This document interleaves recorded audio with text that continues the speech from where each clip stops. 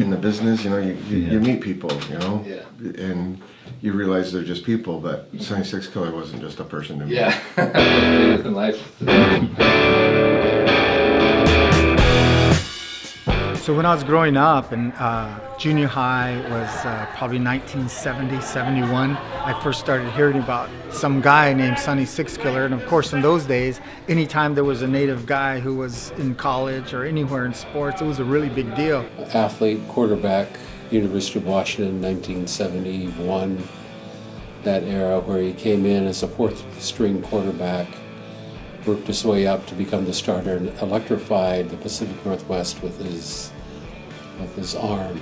It was on the cover of Sports Illustrated, and it was actually one of the first times that my foster dad recognized that I was Indian by saying, you know, he's Indian too. It suddenly clicked in me. You mean I can go to college?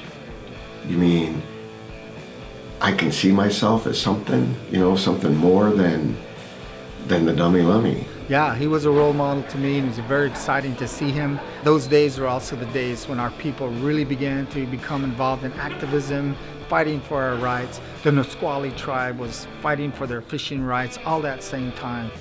Sonny Sixkiller, in his own simple way of playing football and just being Indian, being so many things he wasn't supposed to be as good at being a quarterback as he was, and yet, man, he would get around people, he'd run, he'd scramble, and he'd get the ball out, and it would land in these most amazing places and spaces and times, and it was inspirational to me to experience the play of Sonny Sixkiller.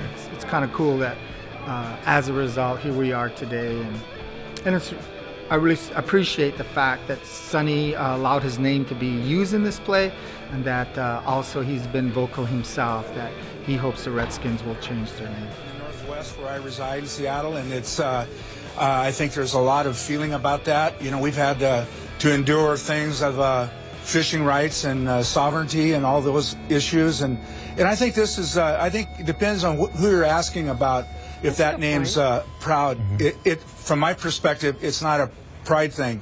It's a racial thing, and it's racist to me.